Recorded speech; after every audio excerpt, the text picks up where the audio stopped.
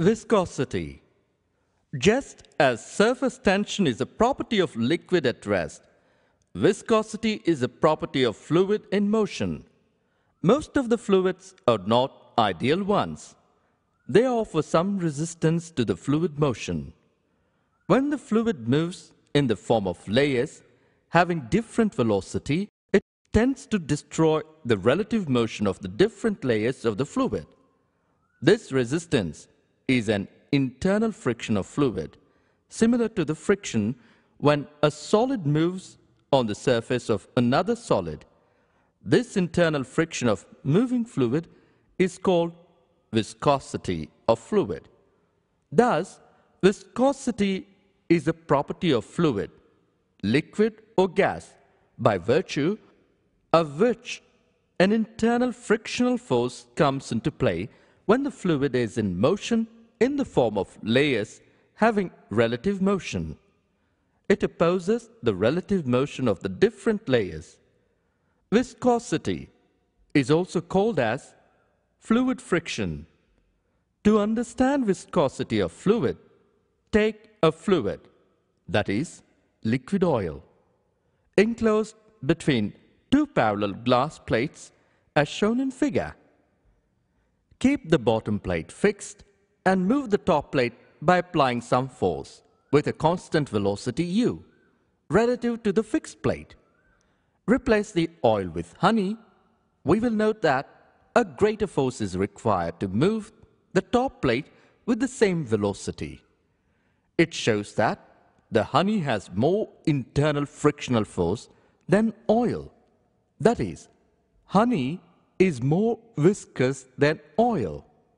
In the above experiment, the layer of liquid in contact with the surface has the same velocity as that of the surface.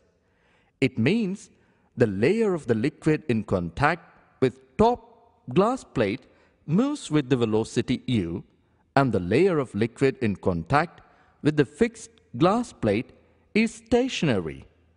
The velocity of different layers of liquid increases uniformly from bottom, zero velocity, to the top layer, velocity u.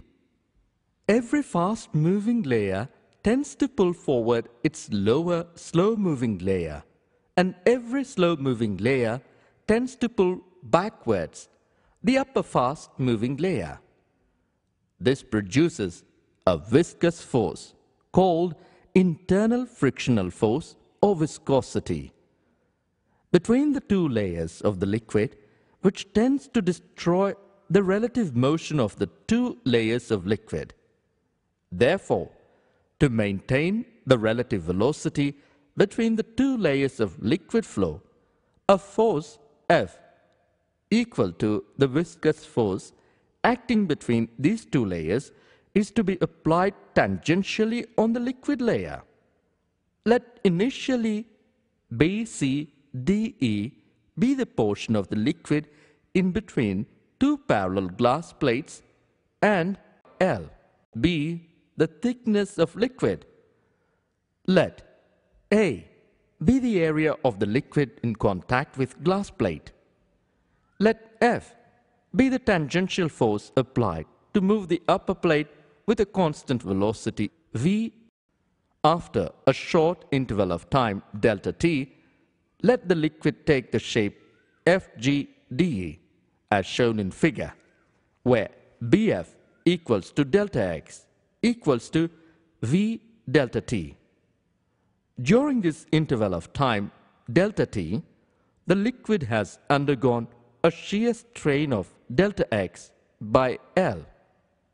As the time passes, the shear strain in a flowing liquid increases continuously with time.